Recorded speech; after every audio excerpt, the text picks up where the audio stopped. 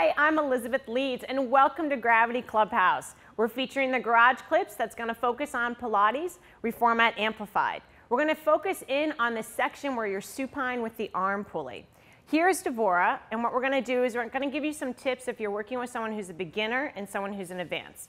Now, when you've been working with this section, you know they've been using the arm cables, and the arm cables can challenge stability and can also show discrepancies, and some people can get frustrated with the fact that they're not performing the exercises smoothly, or it's not giving them the correct resistance to help them do what they need to do, or it's too little resistance, but you don't want to bring it up. So you're kind of struggling with the beginner client as to where do I need to put them, or where do I need to set the incline level. Well, first of all, what I've done with clients like that, or participants, I've taken away the pulleys from them, and then I increase the incline level. So what I'm going to do here is kind of show you what I would do if Devora was someone who's completely new. So first, I would increase the incline level, which she's happy with, because when I increase the incline level without the cables, that's going to help her to roll up and to perform that ab crunch. So I'm going to have you stand here on the platform, and you're going to take a seat down. You're going to roll back. And then from here, her feet would be on the standing platform, or they can be on the glide board, whichever one. It's whatever you're more comfortable with. And then she's slowly going to roll up. And from here, you can go through your entire 100 series. Now, for the triceps press, you're not going to get, obviously, that much resistance because you don't have any resistance through your hands. So what we're going to do here is I'm going to have you add resistance. So let's say now that you understand that if you have a beginner client, they're doing the 100, she can do arm circles here, and you can roll up to the teaser. But obviously, she can do this. She's doing it so well that now we're going to challenge her even more. So the beginner, again, we can then incorporate back the arm cables. But what I've seen here is that the strength still isn't there, and there's some discrepancies, whether one side's stronger than the other in the obliques. So how do I challenge her? I give weights. Now, if you have a Pilates ball like this, you can use that, or you can just use a general hand weight. They're just, both of these are 2 pounds. So she's going to get the lovely experience of having 2 different kinds of weights in her hands. And she's going to do the 100 here. Now, her legs can stay down because she is higher. Remember, there's a point that you transition where the higher you go, it actually becomes more challenging once the legs are up.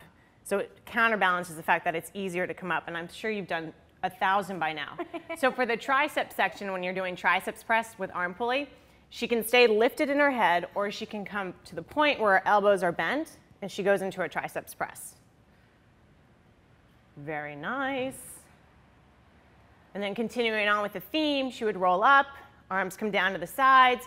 She can go down, you can roll back just a little bit more because now you still have arm circles to do, which she just wants to get through and get through the teaser. And then you can come all the way up into your teaser. She demonstrates beautifully. All right, nice. So now that you have the beginners happy and successful, that's the whole point of Gravity Pilates, we now want to challenge them one more time, right? So what you can do is put their feet onto the standing platform. She's going to stand up. I'm going to have you step off.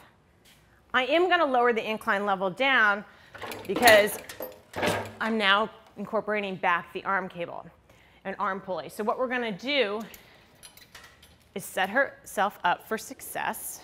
I'm going to have you straddle. I'm going to have you walk back and grab these cables.